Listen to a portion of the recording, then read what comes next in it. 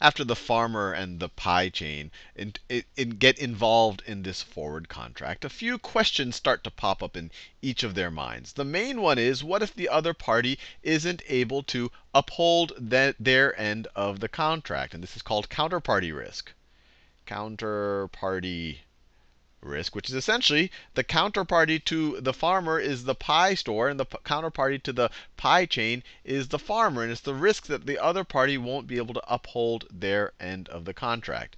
The other thing that starts to worry either one of these is, what if they start to have second thoughts about this forward contract that they entered into? Would they be able to maybe sell their obligation to someone else? So is there any way to trade the contract?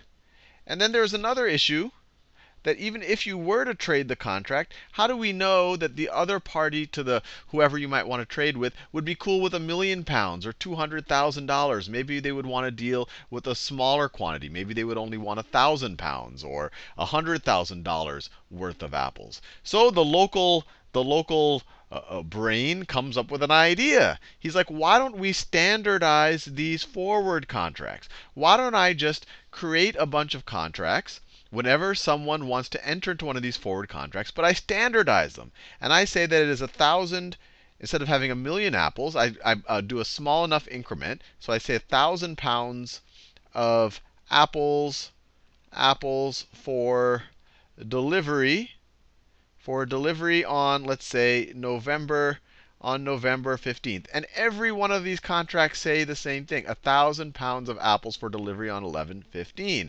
And this guy, he's also the richest guy in town. He's already been running a stock exchange. And so to help alleviate the counterparty risk fear, he also says that I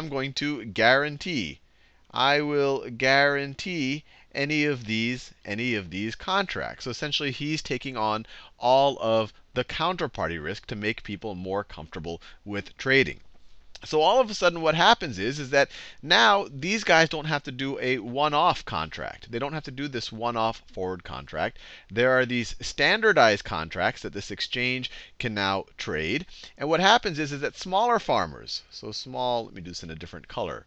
You have farmer A, farmer B. Farmer B can now transact with, I should say, I guess we could call it customer C and customer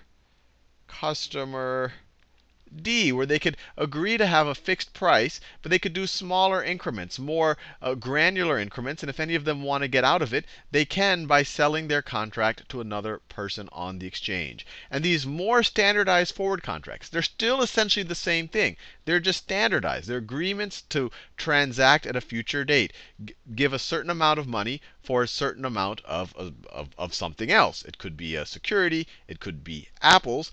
These things, these standardized forward contracts, these are called futures, where they're standardized and they are traded on an exchange.